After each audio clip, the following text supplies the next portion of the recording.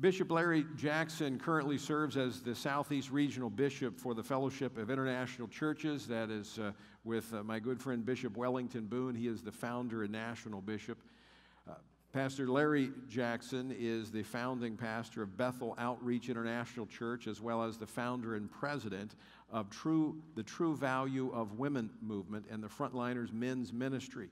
Bishop Jackson ministers across the nation and internationally as a keynote speaker in churches, at conferences, and many citywide events. He's been working with Watchmen, doing some great things in North Carolina. He is the author of several books, including Numbered with the Transgressors, Guilt-Free Living, Knowing God by the Numbers, The Power is in the Closet, The True Value of a Woman, First Comes Love, 1 Degree of Change, and Beyond Reconciliation, which he co-authored with Pastor Michael Fletcher. Bishop Jackson also serves on the board as a board member of the Oak Initiative. He and his wife, Joandra, currently reside in North Carolina with their four of their 5 daughters. Please welcome Bishop Larry Jackson.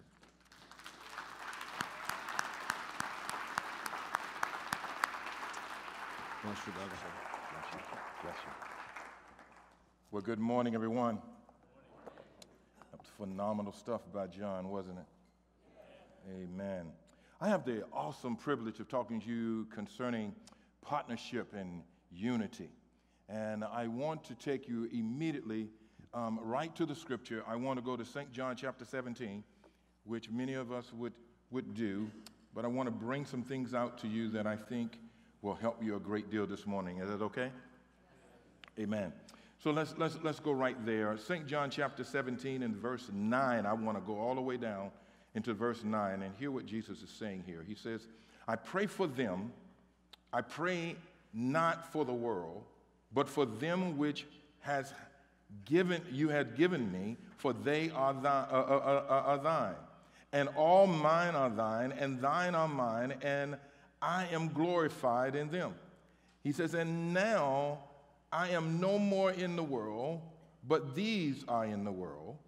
And I come to thee, Holy Father, keep through thine own name those whom thou hast given me, and that they may be one as we are. Did you hear what he said? That they may be, I can't hear y'all. That they may be what? One as we are. Now, it's interesting, though, when you look at the Greek, that maybe makes us think about something happening in the future. In the Greek, it doesn't deal with the future. Jesus actually says that they may continue in their oneness.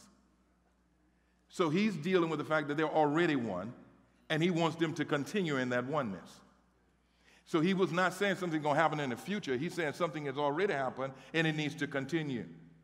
But we hear that a lot of times because of the way it's written in our text, that we hear something happening in the future. So let me give you a little background.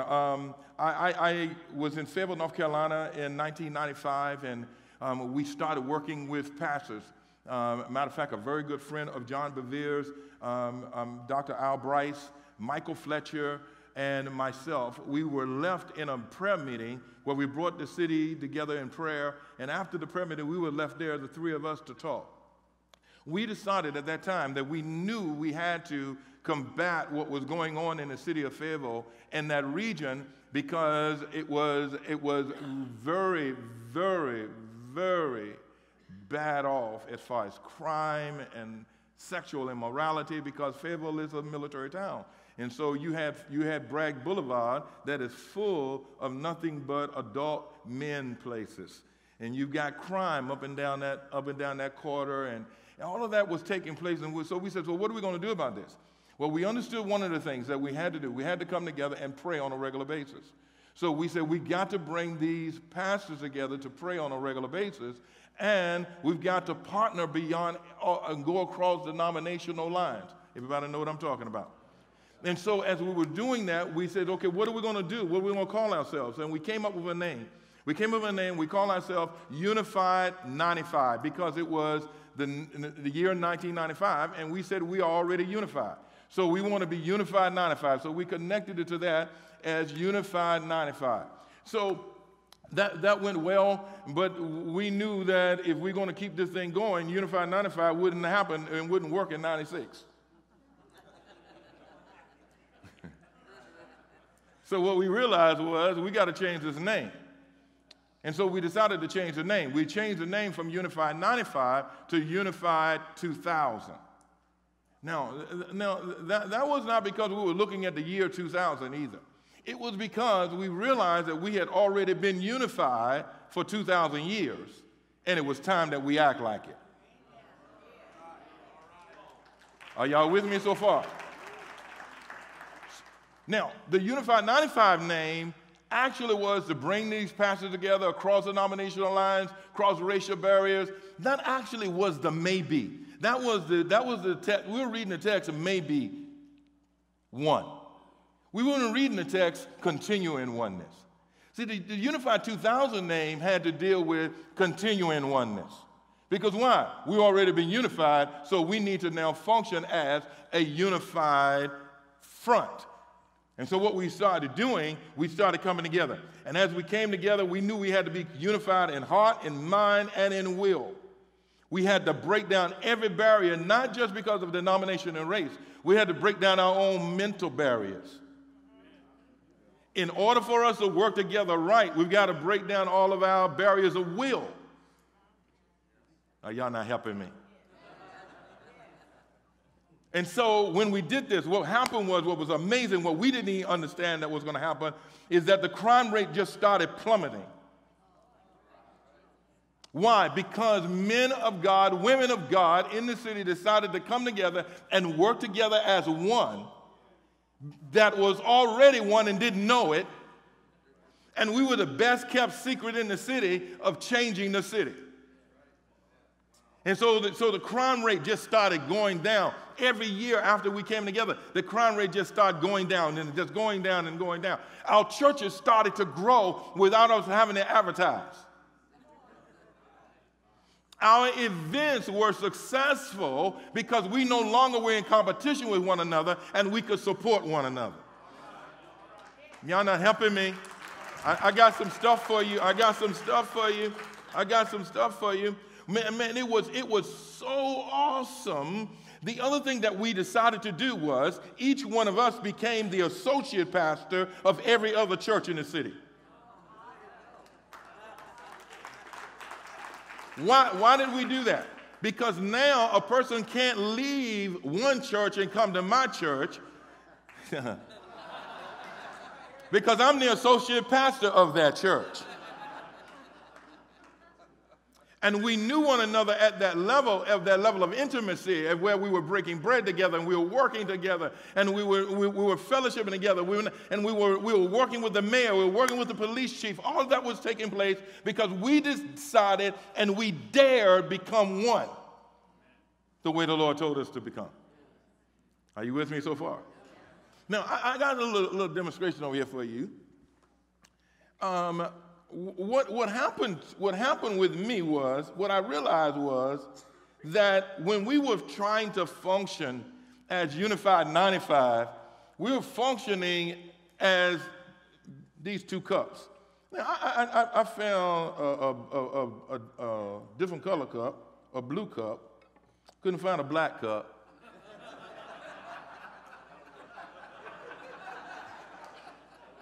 I wanted me a black cup, but they ain't had no black cups in the hotel. So I got as close to us as we could get.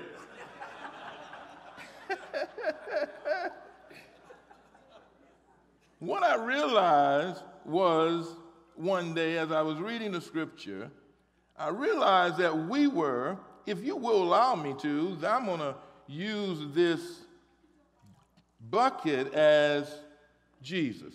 Can I use Jesus as the bucket? It is silver. Silver is for redemption, so let's keep going. And I realized that these two cups were working together, filled with the same substance, but could never be one. They could spend a lot of time together. They got the same thing in them.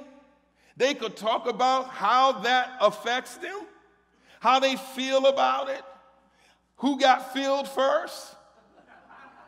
Who got the most filling?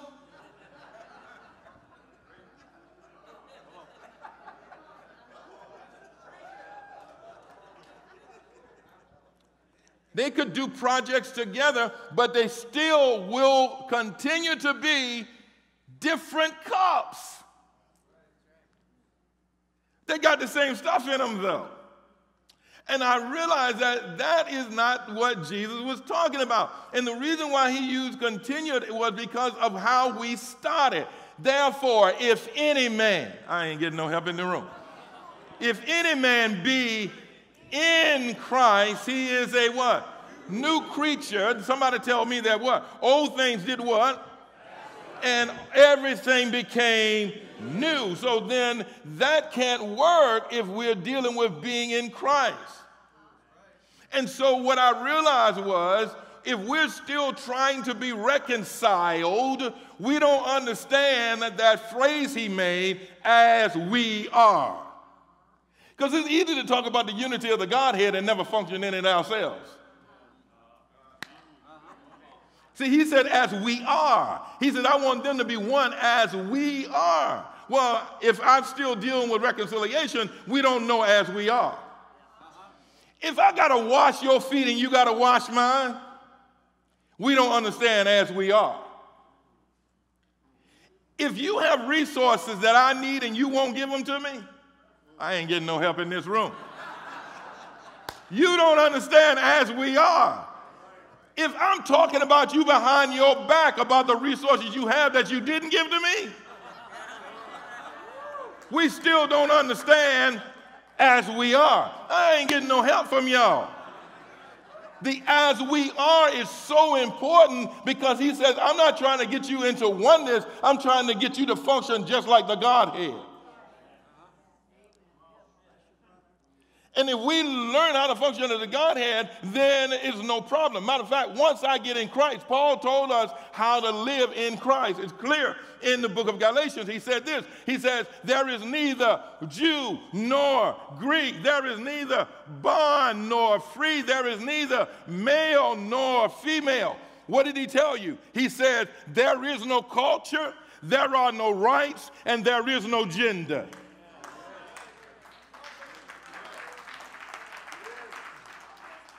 If there is no culture, hello somebody, then I'm in the earth, in this earth suit, but I'm masquerading. And so when I'm around most people, they think I'm black.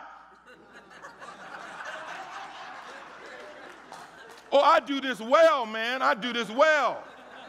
I know how to do this, man. I can do this, man. I can do the collard greens and come on, in the ribs and come on, I can do this well, man. I can talk the jargon, but I am not from the earth, glory to God. I'm from heaven, and I happen to take up a residence on the inside of this suit.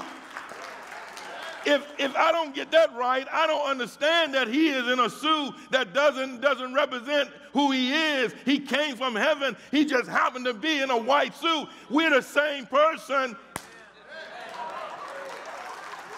That's as we are.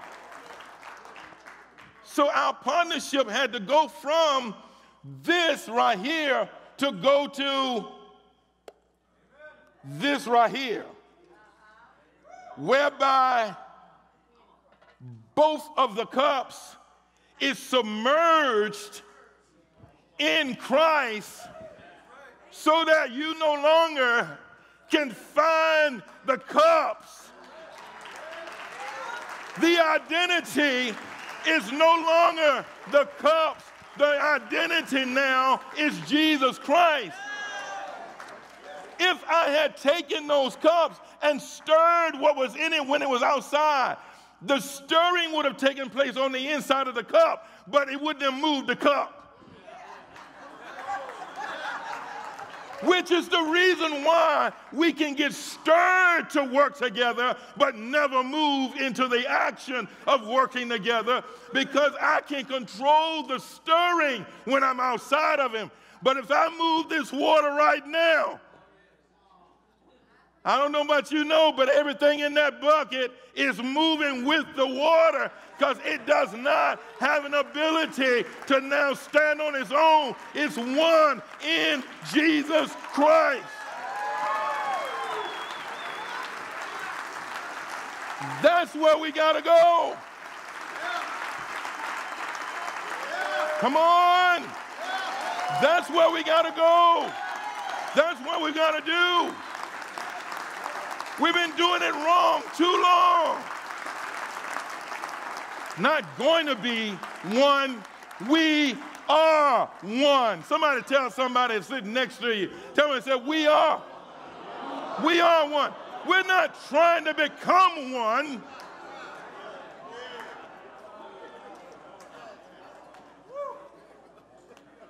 So I'm reading the scripture where we would go all the time, and we love going to Psalms 133 when we start talking about partnership and unity and all of that.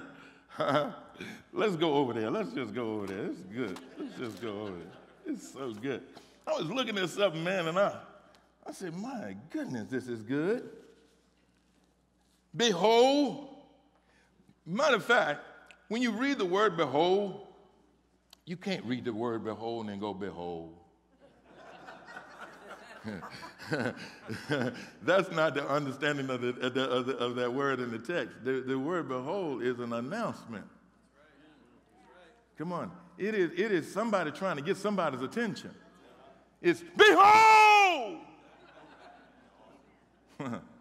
It's trying to get you to wake up. Look at this. Check this out. You need to really see this. Don't just walk past me. Behold. Watch this. Behold what? How good. Come on. And how pleasant. Come on, somebody help me. It is for what? Who's dwelling together? How are they dwelling together, though? In unity. Now, what? He says that it is awesome. And then he says, it is like. So now he's going to compare what this unity is like. Now, we can get all hung up in verse 1 and 2 and 3, but we already know what we're talking about. We're talking about brethren dwelling together in unity. I'm going to have to tell you something that's going to be blessed, and then I'm going to get out of your way. Watch this. It is like the precious ointment upon the head that ran down upon the beard, even Aaron's beard, that went down to the skirts of his garments. Hallelujah. So what we found was this gathering together, this working together brought an anointing to our lives that we could not have gotten otherwise. It was an anointing that took place in our lives when we were working as one that we didn't find necessarily on Sunday morning in our pulpits. It was something that happened in the room, in the gathering, that we said, my goodness, there's a power in this place that we don't normally get to see. It's a power to change stuff. So, you know what? This is amazing to me because when I look at the news and I look at the cities and I look at what's going on in their cities, I always wonder who is in the city working together to change it. Which pastors are together? When I go into a city, I ask this question. Are the clergy in this city working together? Are the pastors in this city working together? Why? Because I understand if I can connect into that, I can connect into the anointing that's already in the city. Am I ahead of y'all? Are y'all getting this? But this is what I saw. He says, as the dew of Hermon, and as the dew that descended upon mounts of Zion, for there the Lord did what? Commanded the blessing. Yeah, you know what? We always want to run to the commanding of the blessing. We always want to do that commanding of the blessing thing. We want that blessing thing, don't we? But I'm a golfer. Anybody play golf? You know you can't go to heaven unless you play golf. Y'all didn't know that. The Apostle Paul told you he finished his course.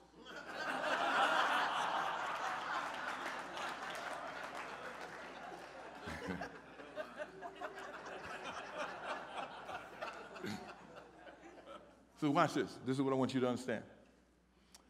I've gone out early in the morning because here in North Carolina, it gets kind of hot. And there's some humidity that shows up that you are drenched by 10 o'clock.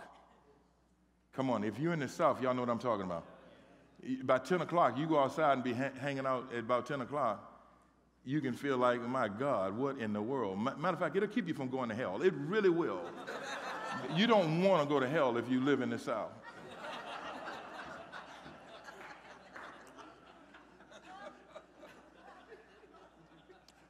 So when you go play golf, there's this early in the morning, a lot of times, a lot of guys don't want to go out because it's wet, because of the, I can't hear you, because of the what? The dew. There's this dew on the ground that came out of the air. Because see, what we got to understand is that all air has in it water. Come on. It's not just H2O. It has water up in there. Come on, hello, somebody. And so based on the amount of heat that is in and out, it determines how much humidity is going to show up that day. How much water is going to show up.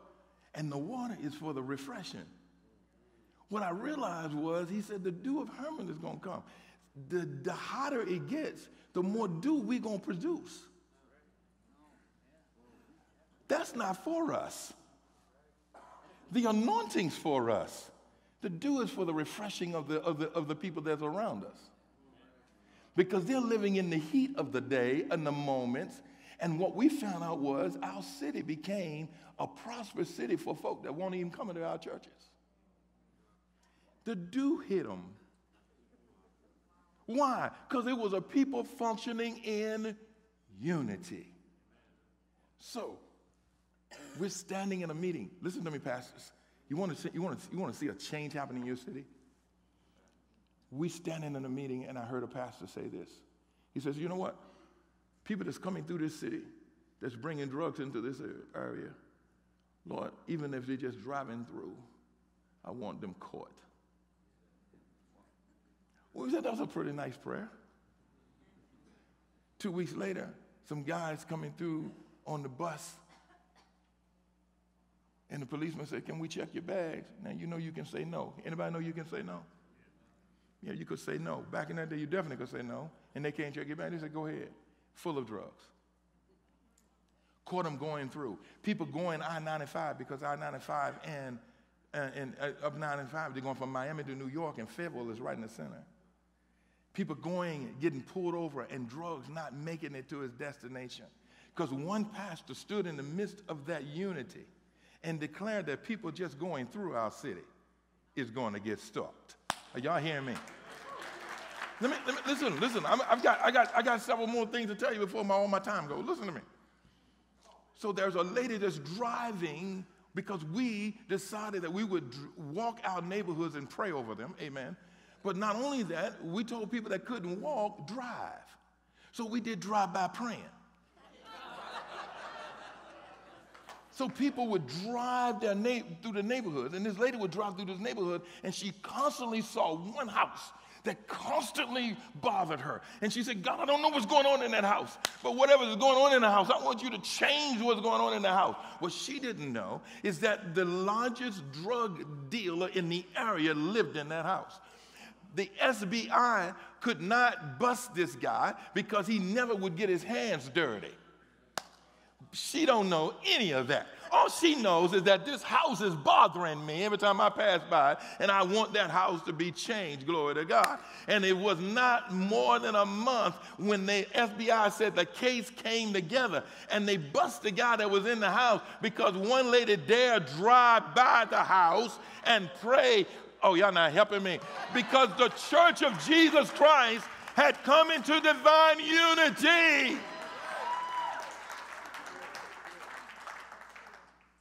See, I think we're spending money and we're doing things that we could get just because if we decide to work together across the lines. If we broke down and we realized Jesus has to be what? All and in all. It has to be all about him. It can't be about us. And once we get it, he start doing the work. He'll start doing the word. And see, watch this. When we start functioning like this, we start loving one another. Let me tell you one more story before I finish. I'm sitting in a restaurant. We're sitting in a restaurant. Matter of fact, it was Dr. Al Bryce and myself. We're sitting in a restaurant. We were at oh my God, where were we? The Rose, Lord Jesus, seafood place. They got the good rolls. Where is it? There it is. We were at Red Lobster, man, because you go there for the rolls. Glory to God. And the waitress came over to us and said to us, you know, can I help you in the morning? We said, no, you were good. Said, but let me ask you a question. Do you go to church? She said, no, I don't go to church yet. I just moved to the area. I said, good. So what kind of church would you like to go to? She said, well, my church was a Baptist church, da-da-da. I said, great. Oh, my goodness. I said, look, this is what you need to do. See, right down the street right down here is Village Drive Baptist Church. My friend down there, Bruce, he is a pastor. You need to go there. She said to us, well, do y'all go there? We said, no, we are pastors.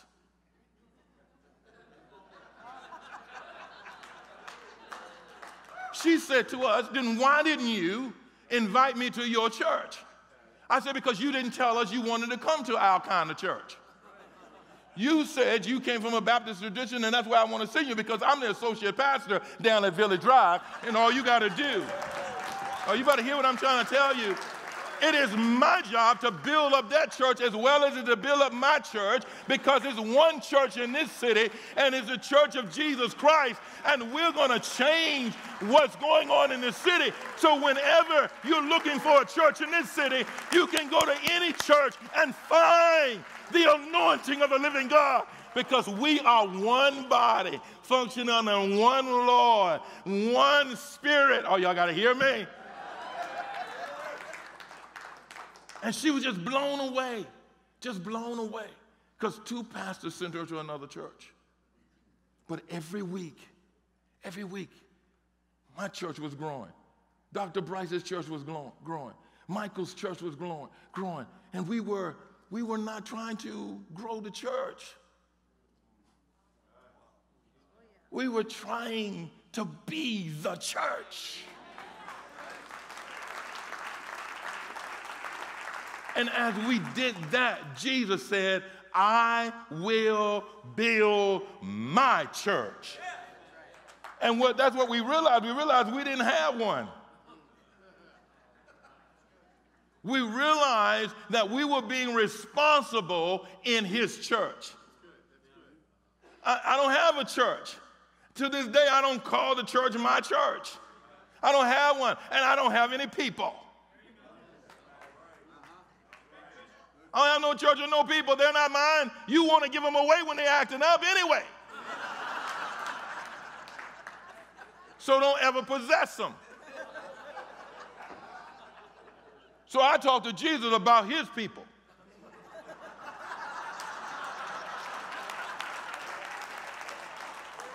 No, I don't have any. I don't have any people, Jesus. These are your folk. They acting up. Deal with them, Lord. Deal with them. Deal with them, Lord. Hallelujah. Keeps me free. Hallelujah.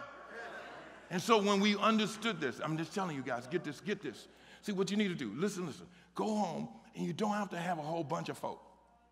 You don't have to find a whole bunch of them yet. Just find like-minded ones. Start sharing. Come on, start sharing together. Start working together. Are you hearing me? Come on.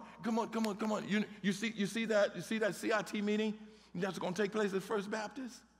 Come on, and that's in Charlotte now. We know one another. We're friends. Why? He's in a whole nother county, but we're friends. You know why? Because we work that way in our city still today in Charlotte. We work across the lines. We work to bring everybody together so there's one church, one mindset. Come on, one heart in our city. And I promise you, if you go home and you get that done, man, everything you do will now prosper at a level that you've never seen it prosper before. Because he knows how to take care of what belongs to him. God bless you.